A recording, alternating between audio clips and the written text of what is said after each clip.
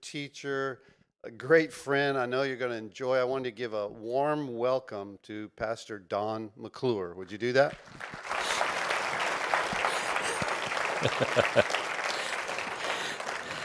Well, good morning. Is this on? Working. Well, it's exciting to be here. John and Lynn are such wonderful friends. And Jean here yesterday, it was, she had a wonderful time with all you ladies and looked like an awesome time. We came in.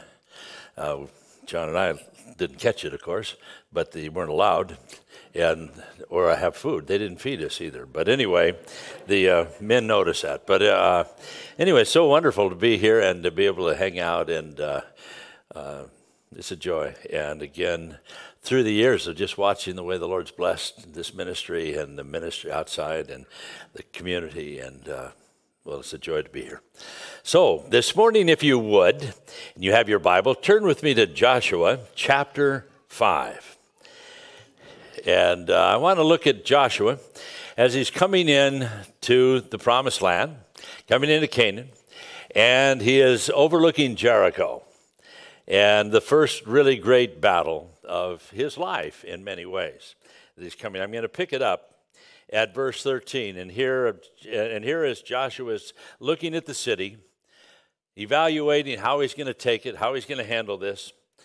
Perhaps, what is he going to need? A kind of battering rams to break through the gates, or what would they need to try to get over the walls of this incredibly huge and powerful city filled with warriors? And they weren't warriors, they were slaves, essentially, and then they'd been in the wilderness. And now as he's calculating, how are we really going to handle this? And no doubt, and it's weighing on him. But here, Joshua chapter 5, verse 13. And it came to pass when Joshua was by Jericho that he lifted up his eyes and he looked. And behold, there was a man who stood over against him with his sword drawn in his hand. Joshua went unto him and he said unto him, Art thou for us, or for our adversaries? And he said, Neither. But as captain of the host of the Lord am I now come. And Joshua fell on his face to the earth and did worship. And he said unto him, What saith my Lord to his servant? And the captain of the Lord's host said unto Joshua, Loose off thy shoe from off thy foot, for the place whereon thou standest is holy. And Joshua did so. And Jericho was straitly shut up because of the children of Israel. None went out, and none came in. And the Lord said unto Joshua, See, I have given unto thine hand Jericho, and the king thereof, and the mighty men of valor. And ye shall compass the city, all ye men of war. Go round about the city once. Thus shalt thou do 6 days. And 7 priests shall bear the ark, 7 trumpets of ram's horns. And the 7th day you shall compass the city 7 times, and the priests shall blow with the trumpets. And it shall come to pass, when they make a long blast with the ram's horn, that when you hear the sound of the trumpet, all of the people shall shout with a great shout. And the wall of the city shall come down flat, and the people shall ascend up, every man straight before him. Father, we thank you for your word. Lord, thank you that you give us a time and a place, Lord, every week in the midst of this world that wants to drain us and exhaust us and confuse us and frustrate us. And Lord, you give us this time that you invite us to come in and sit down before you. Lord, to set everything else aside, to wait upon you, the one who, rather than draining us, wants to fill us, wants to comfort us, wants to strengthen us, wants to speak to us, Lord, even about the events that go on in our life and the battles that we have. And Lord, I pray that you would help each one of our hearts to quiet. Lord, to just kind of shut out all of these other things and realize you are worthy of our full attention. So speak to us, Lord. Strengthen us, we ask it in Jesus' name. Amen. Well, we all live in a world of great spiritual warfare. It's always there, whether we know it or not. And everybody has, whether they know it or not, there's a Jericho. There's Jerichos everywhere, all the time, all around us, and battles and struggles. It may be what's going on sometimes in our home, our marriage, our family, our children, maybe our health, our finances, our career, our job, maybe the political environment or whatever. It doesn't really make any difference. These are battles. there that happen in life. On our way to heaven, on our way to where one day all the battles will cease. All of them will end, but God allows them. He puts these things in front of us because those are the ways and the events that He uses for us to grow, to really grow in Him, to depend upon Him more and more and more. It seems like we don't naturally grow as much as we grow because God puts events around us that we need to cry out, God, I don't have the strength for this. I don't have the wisdom for this. I don't have whatever I need to solve this. Help me, guide me, speak to me. And we seem to need some sort of battles, Jerichos around us, and God uses them. They come and they go. They're there for a time, and then they pass. And here we look at Joshua here now as he's overlooking Jericho. And as I already alluded to, no doubt the greatest battle of his life and of his career. And here what is really going on when you kind of step back from it and you watch this communication going back and forth between the Lord and Joshua, you realize here, stepping back from it, that the battles in life really it isn't Jericho. It's a battle for the heart. God is using this and the Lord there to speak to Jericho and to deal with his heart. The battles that we think, it isn't the marriage, it isn't the family, it isn't the children, it isn't our health, it isn't any of these other things. What is really going on through our life with all of these things that come and go, it's the heart. God is wanting to capture more and more and more territory in our soul, in our heart, in our life. And that's what maturity is in the Christian life. Somebody that has just gone through more Jerichos. Learn to grow in them. Learn to depend upon them. And here as we look at how do you take Jericho, what's the secret of it? What was it about this? And I think there's something here that's as common as every battle, that anybody ever has, that's always fundamental in it. And that is that the battle, as I said, is for the heart. And that the key of the heart is worship. It's worship. Here we have Joshua. We already know he's a man of great faith. That had been settled decades ago within his heart and within his life. 40 years earlier, he was, part of 12 spies that went in, Joshua and Caleb. 10 of the spies, when they came in to spy out the land, 10 of them came back and said, we can't take it. Oh, it's a land of milk and honey, and there's wells we didn't dig, there's houses we didn't build, there's olive yards and vineyards we didn't plant, and it's all there for us going for the taking instead of living out here in the wilderness with nothing. Oh, it's awesome, it's wonderful. They brought back grapes and fruit from the land, and they said, but we don't stand a chance. There's giants in the land. We're like grasshoppers. They'll kill us. We'll be done for. Well, the people believe the evil report of the 10. But Joshua and Caleb said, that's true. All of that is true.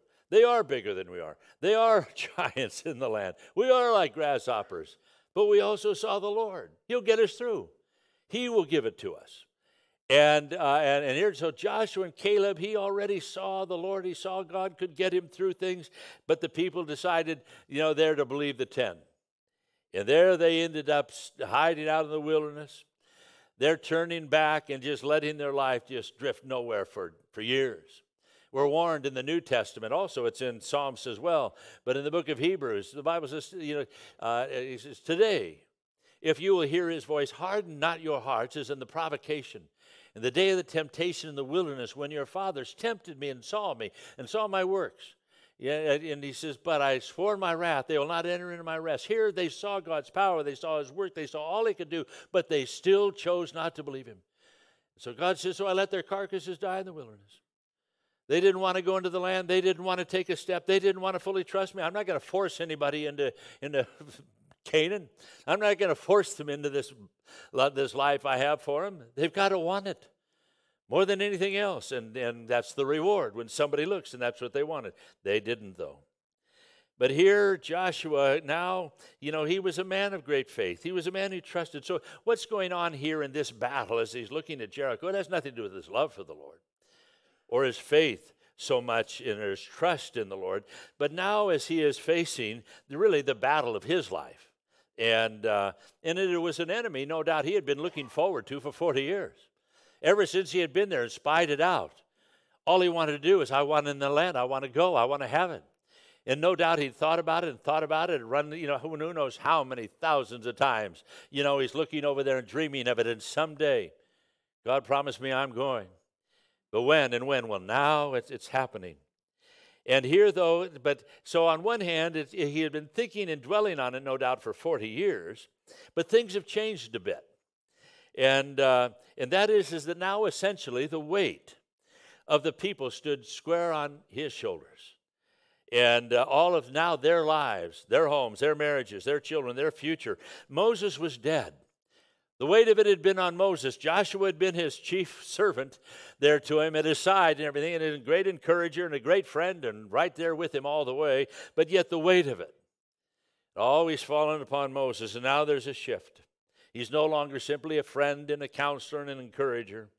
Now it's all shifted over to his shoulders, and though the battle, you might say, hadn't changed, the task hadn't changed, the perspective had. And now he's having to deal with that. Here in a couple weeks, I will have been married 52 years.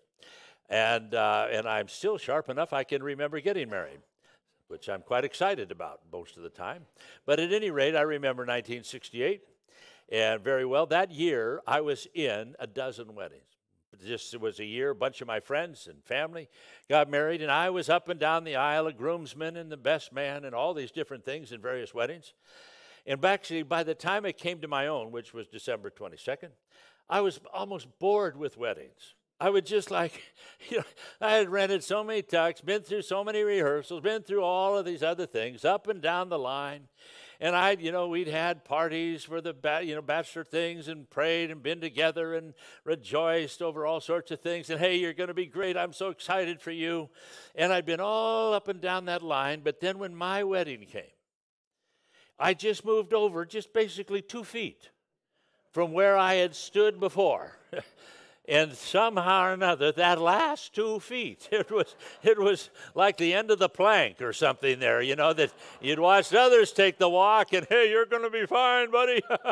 Now I'm walking the plank, kind of. Now I'm out there. And I remember the doors opening there, the music and dum, or something. And as Jean and her father, the door opened, and here she is coming down. And tears start coming down my face. I look, her father, tears are coming down his face. He's like, oh, what have I done giving my daughter to this guy? And I'm thinking, what have I done, with this thing? It hit me like, a ton of bricks. It's just the night before. And we'd had things, and I watched Jean give her credit cards back to her dad. I said, we don't have to do that now, do we? You're realizing this woman eats 3 meals a day.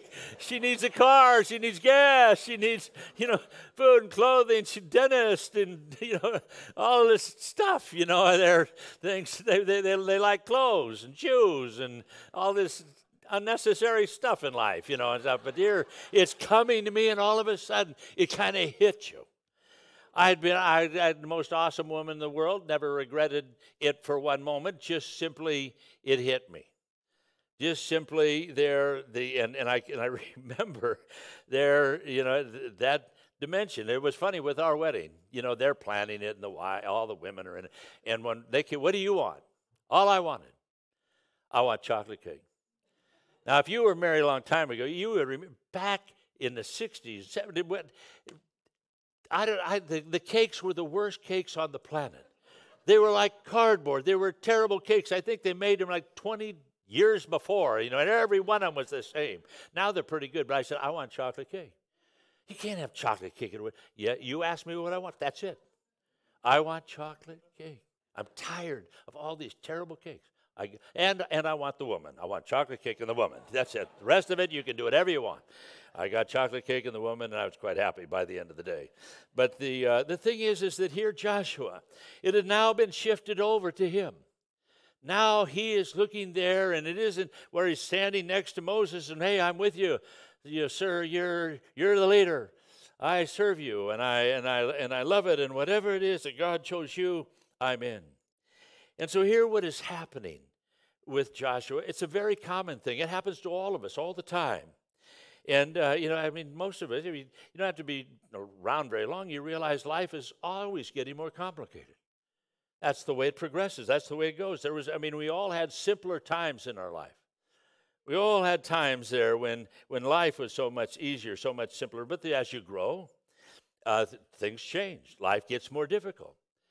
And And that's what's happening here, with Joshua.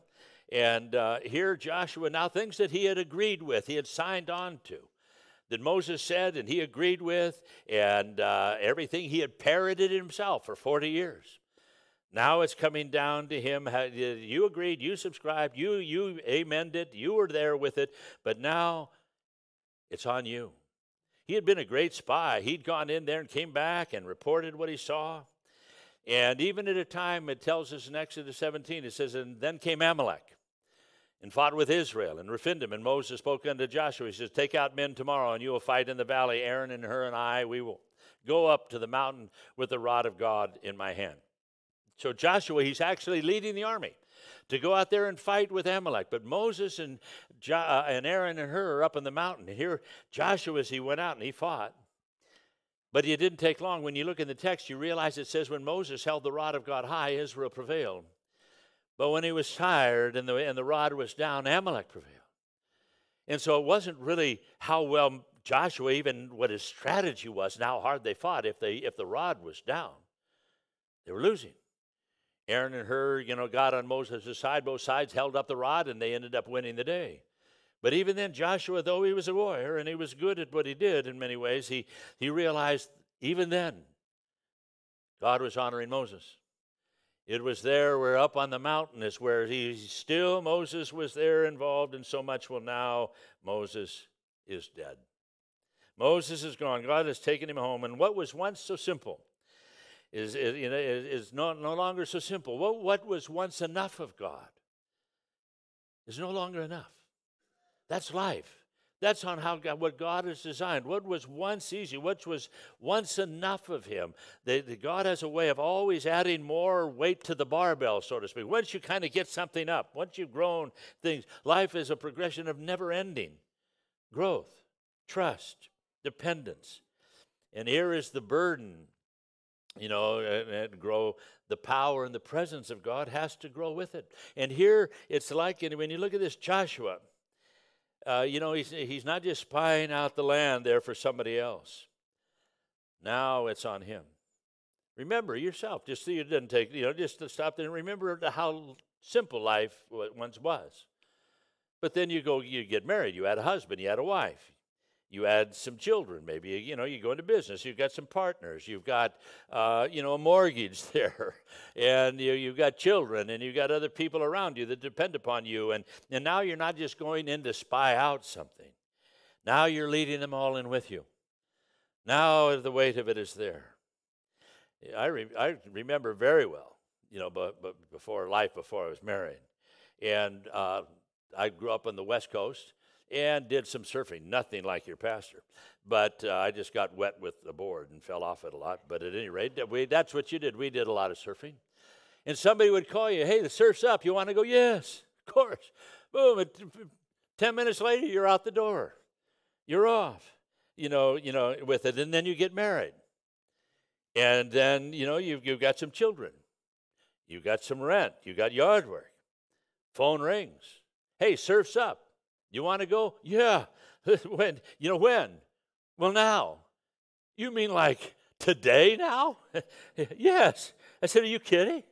I got paperwork, requisition forms to fill out. I've got permission I've got to get. I've got to get somebody that'll take the kids and somebody to mow the lawn. And I need 2 weeks. Give me notice there so I can, kind of, can't get to today. That's life. That's how it is. What was once so simple. How more complicated. The old simple prayers that seemed to be sufficient. Now they go through far greater scrutiny. We all remember maybe the little prayers there for a little child. You used to be able to see and think about, now I lay me down to sleep. And this I pray my soul to keep. And if I die before I wake, this I pray my soul to take. This wonderful little prayer that's so comforting and so sweet. So fine, but then you had a wife, you had a husband, children, a business, a job, or a loss of job, or you're upside down in the house, or you lose a job. There's a pandemic and a slug of other things going on, and somehow or another that prayer is no longer sufficient. It's no longer enough. Now the prayer changes. It's actually shorter, but it changes. Now I lay me down to sleep. This I pray my soul to take now, anytime. I'm waiting. I can't handle this, sort of a thing. I don't know what to do.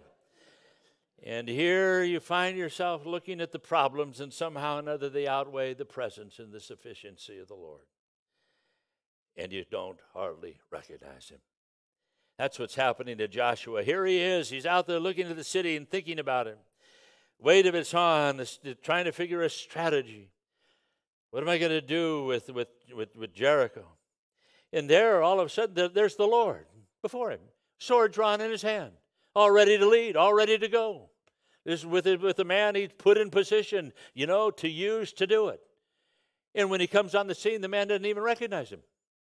Doesn't even know for sure who he is. Doesn't know if here's somebody that had been such a friend, a companion. He'd raised up and he's leading Joshua, wants to do this. But instead, all of a sudden, the Lord seems to have just, instead of the solution, he's added to the problem. Joshua, he's startled. He steps back. He says, art thou for us or for adversaries? Here's Joshua. He's worried. He's under pressure. He's distracted. Have you ever noticed when he gets stressed, everybody is like that? Are you for us or adversaries? Whose side are you on? Are you for me or against me? Everybody's either there to help you or get out of the way. Leave me alone. If you're not here, part of the solution, you're just part of the problem. I can't handle it. And there as he's standing before the Lord, I love his response. I can almost just see the Lord there, sword drawn in his hand, ready to lead him, ready to do it. Instead of a man rejoicing, he said, oh, man, I've been waiting for you.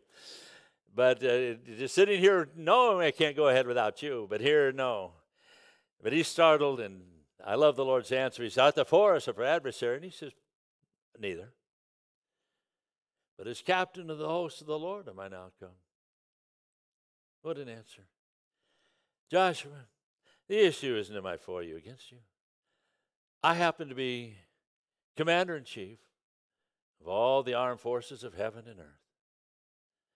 Joshua has nothing to do with am I for you, against you. Joshua, the issue is, are you with me? Are you with me, Joshua? Are you prepared there to just let what's really going on here and hear that this is what really, right here, this is so critical. This is what determines so much of our life. What happens when we find ourselves in the pressure and the dilemmas and all these things around us and we're almost, Lord, where are you? What's happening? How could you let this occur? How could it get so bad? I can't handle all of this. But here, Joshua's there before him, and what sayest thou? Immediately he's humbled. Immediately you see this there as he turns like, of course. And what sayest thou? What do you say? What do you want? Oh, do you realize how much the Lord loves to hear that when we're up against the wall? When the battles and the struggles in our life are there, and instead of the pressure, when he just stands there before us, instead of making accusations and how could you and where you been and what's going on, that we could just say, what do you want to say to me? And here his order is simple. Same thing he'd said to Moses 40 years earlier. Joshua, take off your shoe, for the place whereon thou standest is holy ground. It's set apart. It's a place for you and a place for me. It's a place for our life and our struggles to take another step. You've been thinking and preparing for it, but it isn't Jericho. It's me. I want even more of you. The one there that's going to determine all the successes and the failures in his life, all the battles he's going to have here. Here's the secret of it. You learn this lesson here. You learn this here and now. Joshua, you'll have taken a major step forward in your life. There's going to be a lot more Jerichos before we're done. A lot more battles. A lot more that'll come from here and come from there. Oh, they'll have different names, different issues, different circumstances, but they're all the same. There's something I'm going to be putting in front of you again and again and again, the dilemmas of life, of which I'm the answer to every one of them. Joshua, give me your heart.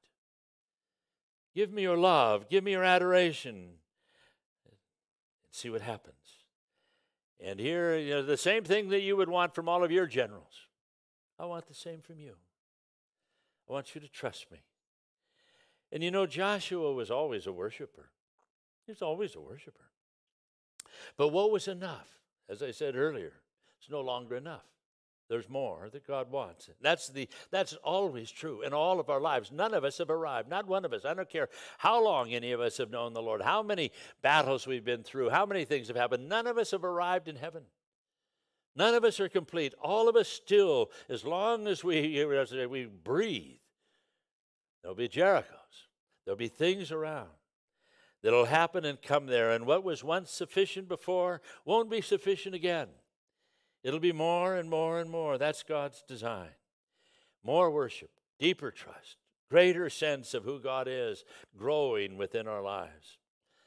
I love Paul in the New Testament, 2 Corinthians 3:18. In the Amplified Version, he says, all we with an unveiled face, continuing to behold, we reflect like mirrors the glory of the Lord and are changed from glory to glory as by the Spirit of the Lord. Here, Paul says, with an unveiled face, Moses had a veil on his face, we can come right before the Lord. We can look right into his face, an unveiled face, continuing to behold, just looking straight at him, trusting him, continuing to behold, we reflect like mirrors of the glory of the Lord and are changed from glory to glory to glory to glory. Unending change is always going on by the Spirit of the Lord. That, when you look at somebody that you realize they've loved the Lord, walked with the Lord for decades, and you look at them and you say, they're a saint. There's somebody you look at them, you realize they've been through so much. And you can just see the Lord on their face, and they smile at almost anything that comes their way. You wonder, how did that happen? How did they become that? Do you think they just one day decide, I want to be that person? No. They're that way because they had one Jericho after another. One battle, one struggle, one issue within their lives. They just didn't just one day just become, quote unquote, to us, this incredibly mature, godly, spiritual person. No. There is somebody that's something process by process, step by step. The same way anybody grows in any other career, any other thing that they do. And an athlete who just continues to grow. They may be great in, I played a lot of things when I was in high school. I didn't do terribly, but nobody in college wanted me. Said, well, you might be okay there, but you don't make the grade for us. Oh, really? Yes, really.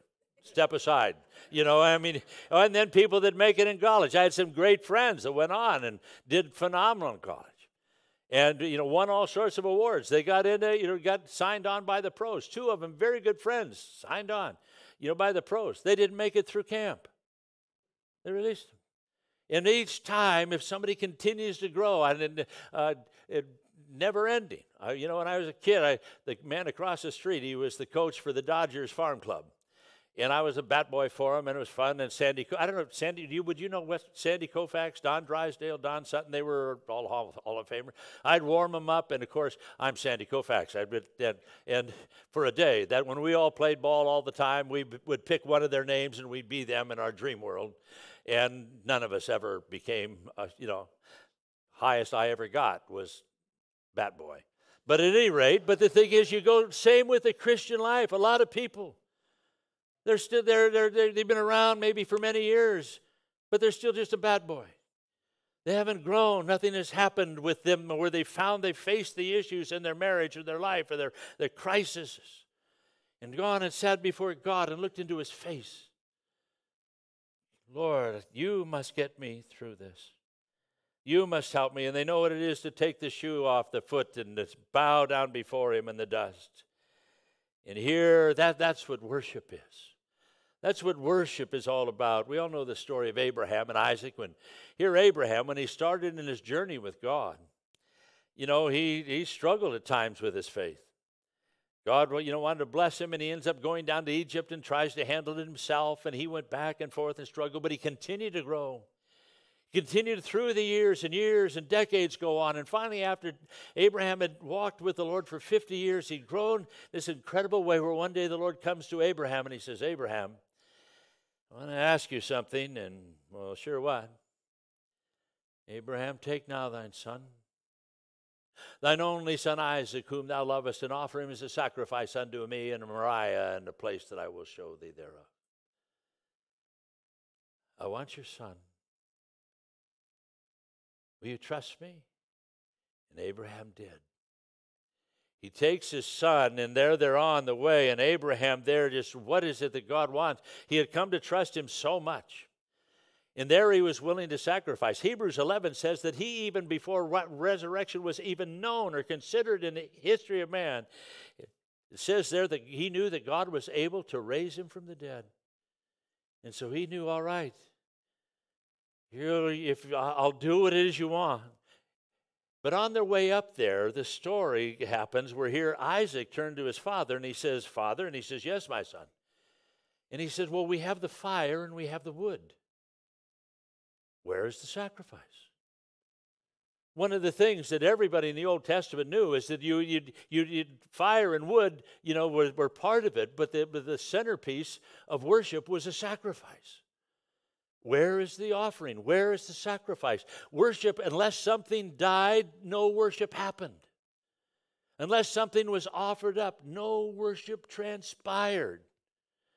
I wonder how many times we come into church. Sometimes in church, boy, we got great fire and great wood. Hey, we can really strike up the band. We can have great music, great songs. The words are all up there. We're all singing them together. Sometimes, our head is tilted, our eyes are closed, maybe a hand is raised. But I wonder how many times the Lord would look and say, well, I see the fire and the wood. Oh, nice song service. Where's the offering? What's being sacrificed of your heart, of your life? What is being put on the altar? Why have you come here today to worship me? If you don't want less of yourself and more of me, what are we doing here? What's it all about?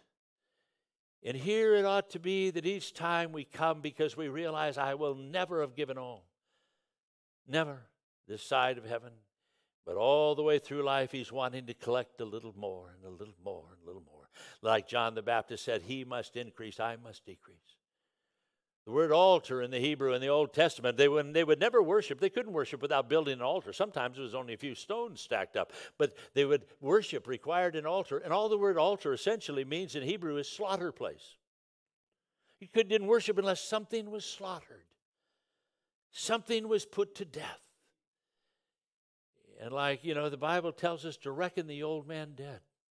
And when we find ourselves, Lord, something must die in me. Something must go. Something of my arrogance, my pride, my behavior, my nature. That's what God always wants within us. Loose off thy shoe for the place whereon thou standest.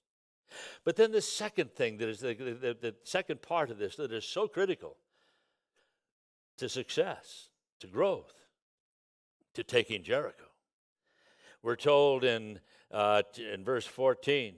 Oh, well, we'll pick it up in chapter 6, verse 3.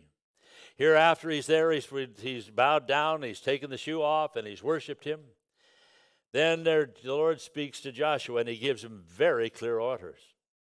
Chapter 6, verse 3, he says, and ye shall compass the city, all ye men of war, and go about the city once. Thus shalt thou do 6 days.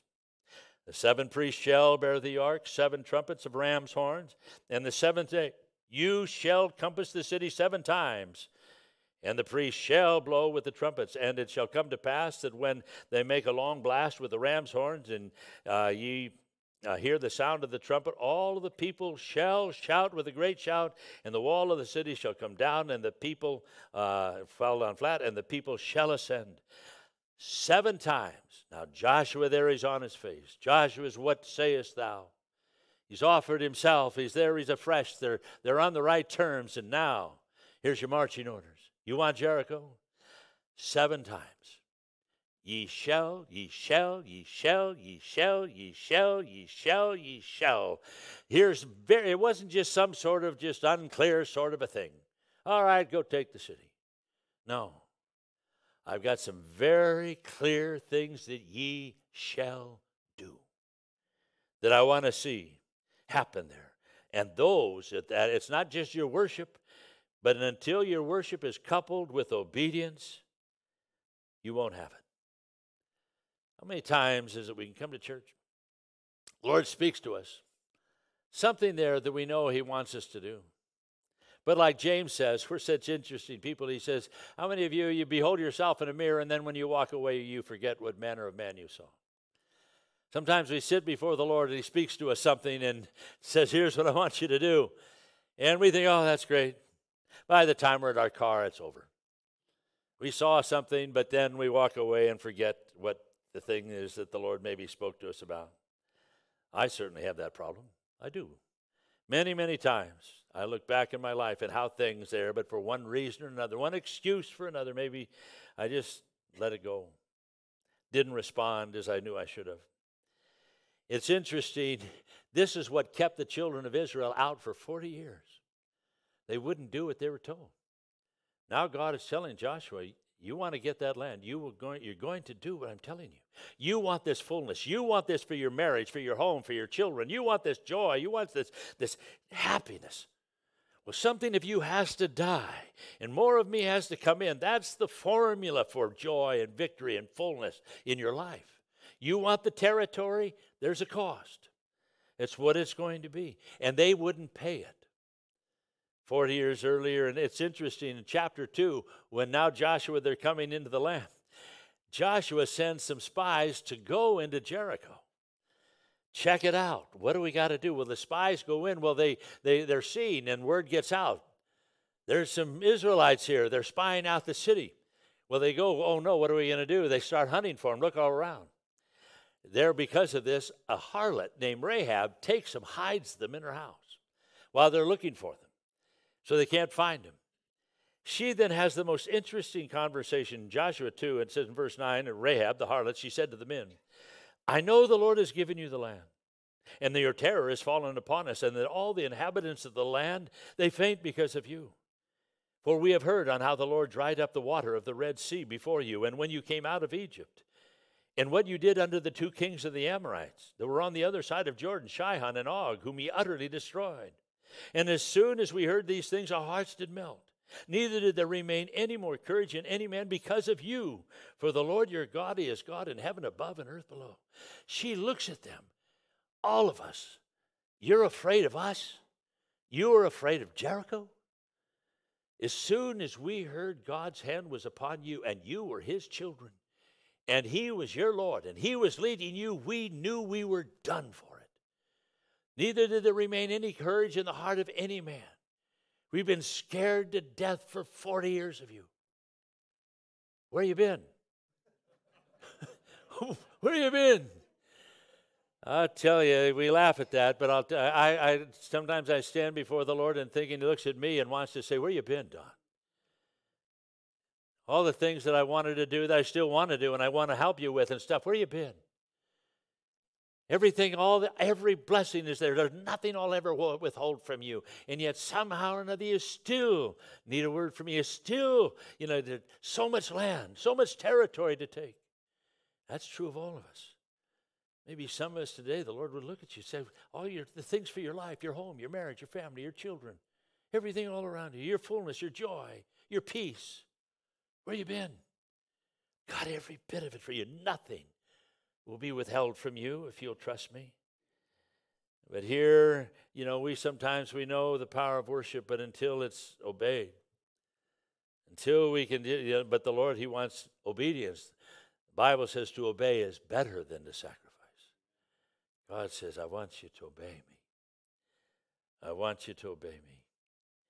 And I think that's something. In fact, something? I want to do a little test. This is just for the fun of it. This is between me and you. Nobody up there particularly there, but I want you to say something just for the fun of saying it. Not to anybody else, just to say it. Open your mouth and say it. I'm sorry. On 3. 1, 2, 3. I'm sorry. Awesome. I just was waiting. That had nothing to do with anything. I just wanted to hear. But it could be that the Lord would want today to say, I want you then when you're leaving, I want you to turn to your husband. I want you to turn to your wife. I want you to turn to your child. I want you to look in their eye, and I want you to say, I'm sorry. I am sorry. I should not have done that. It hurts. Forgive me. Oh, it's easy maybe just to say something to the air. But when God, what the powerful thing is when we obey in truth. Reality. Look at it. That's what sets somebody free. And I'll tell you, I have a problem with that. When we got married, I had to be right.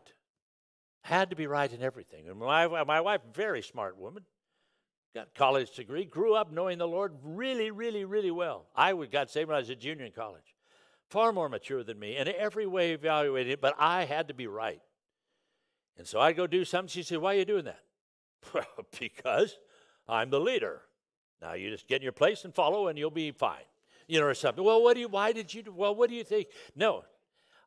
And then, even if she came up with a better idea, which was most of the time, but I said, no, well, if I bend to this, I'll lose my place as commander-in-chief, or something.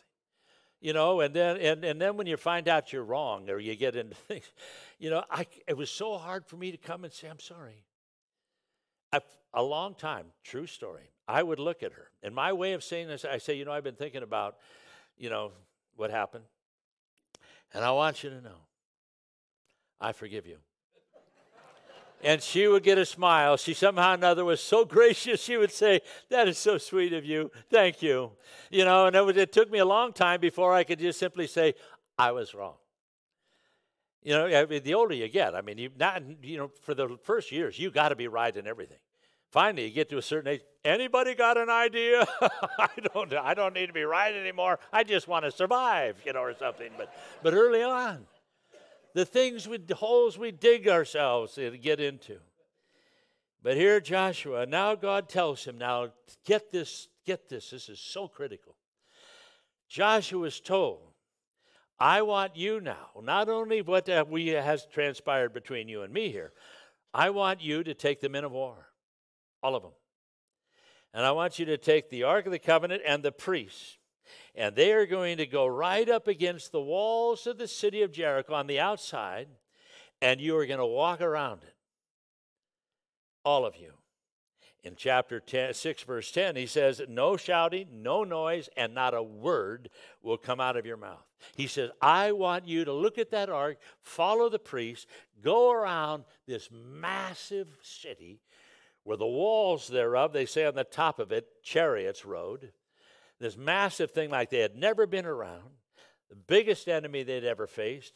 I want you now just to, without a word, silently, you're going to walk right around that. You'd think, say what? And be quiet.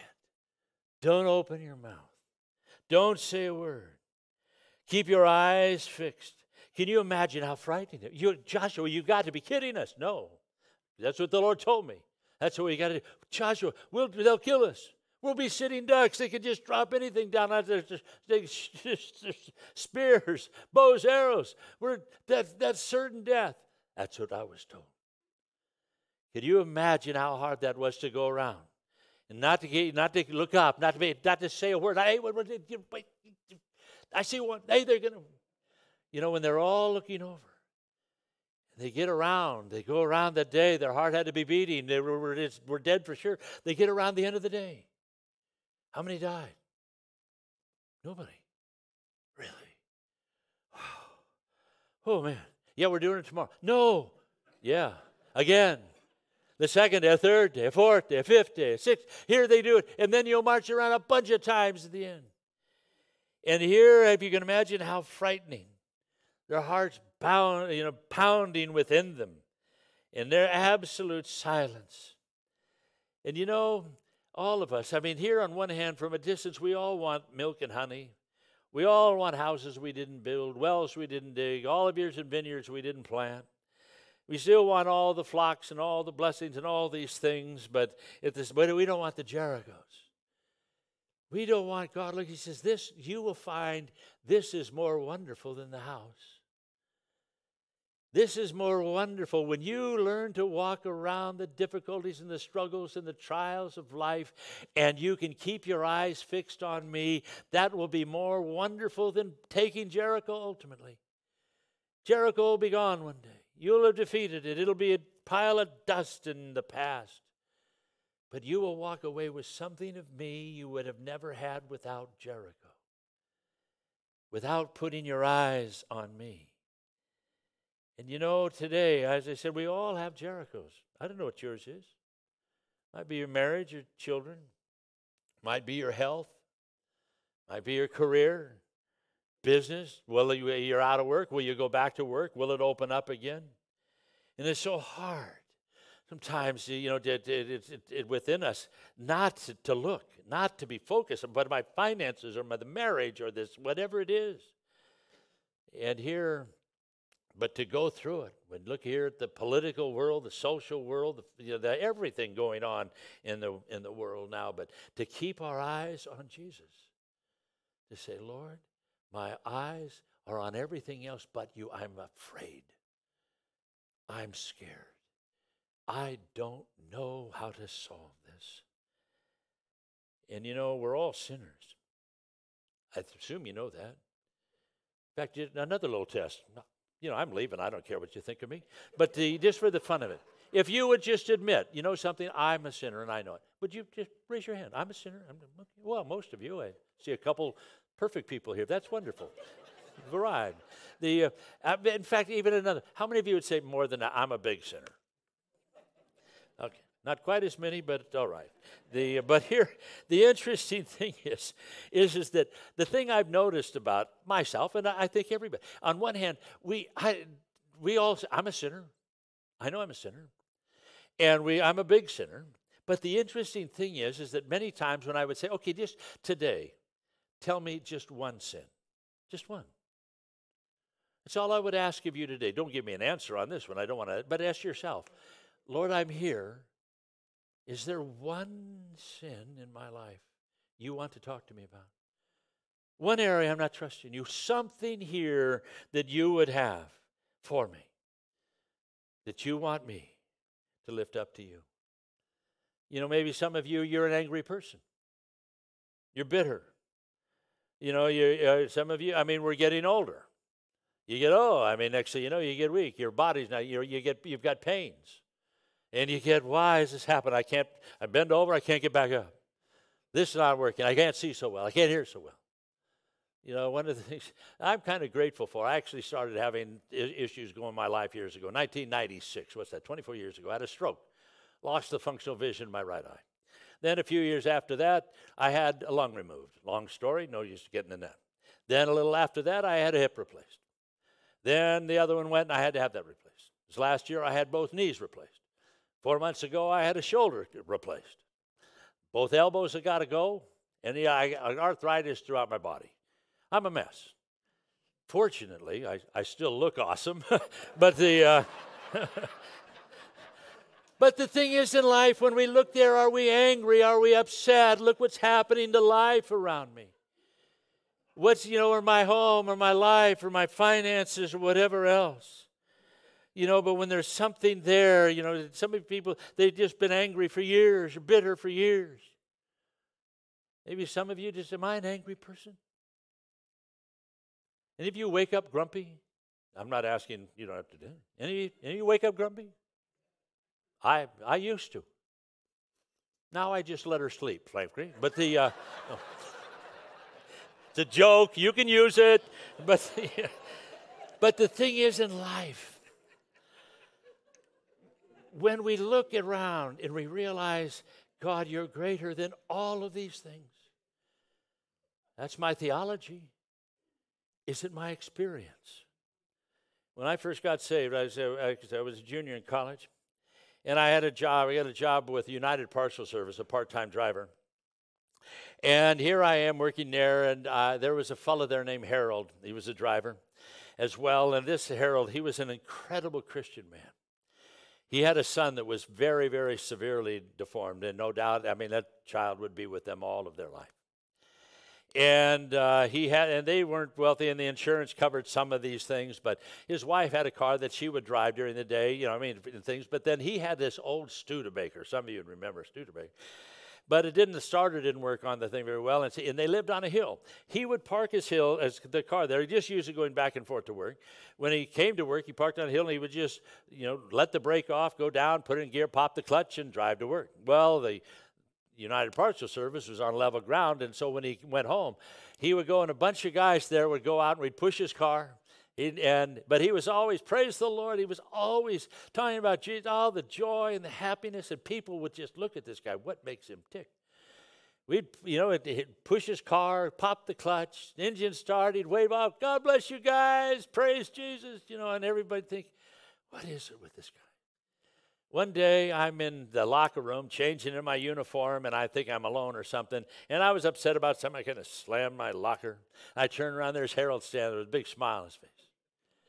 And I looked at him and I said, oh, Harold.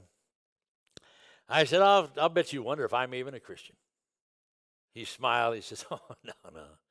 Don, you're a Christian. You're as born again as I am. You and I were both on the same plane. We're both going to the same place. He says, however, there's one little difference. He said, I'm going first class. You're going economy. Never forgot that. And I found victory. I found something greater than all of these things. And when somebody looks there and realizes that God looks at us, here the thing that then happens, we got all these things around us in the world today. And anybody in God's will, if you're in God's will, there's a Jericho. There's unconquered territory within your life. Unconquered issues of which Jesus said, believe me, if you'll trust me, this will pass. The struggle, but it will pass the tension, the stress. But if you will trust me through this, one day this will be in your rearview mirror. But you and I will be deeper and closer. Your joy, your fullness will be greater. You will win. And when we would look at our life, I don't know maybe where you're at today and what's going on within it. But whatever it is, maybe as we close, we're going to pray in a moment, but you just need to say, Jesus, I do trust you. I cannot handle this. Please forgive me. Please help me. And then, what do you want me to do? What saith my Lord to his servant? Can you say that to yourself? Can you do that? Can you actually ask him as we close to say, what do you want me to say? It'll probably take everything within me to do it and to say it as simple humanly as it is to give the advice to somebody else, but now to take it myself and to do it. I'll tell you, I promise you, if you do it, the walls will fall down. You will look back here, the children of Israel. I think the first day they went around there, their heart was beating. They were scared to death. And the second day, they're still, wow, we're alive. Third day, it gets a little better. He says, the seventh day when you go around, I want you to let out with a great shout. The first day, they couldn't have shouted. It would have been a whimper. Oh. Second day, wow, we're alive. Third day, I wonder what's happening. Fourth day, he might give us the city. The fifth day. There may be things in your life right now that you want blessing for, and God may say, something, I want you to walk around it and be quiet.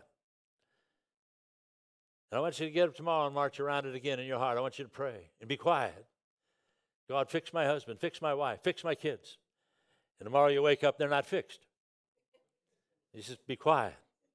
Don't utter a word to anybody. Just go pray about it. March around it together, and let's talk about it there. And then do it again. You got to do it the next day, then do it the next day, and then do it the next day. And then one day you'll find the issue isn't did they change at all. The issue will be, did you change? The issue will be, did something happen within you?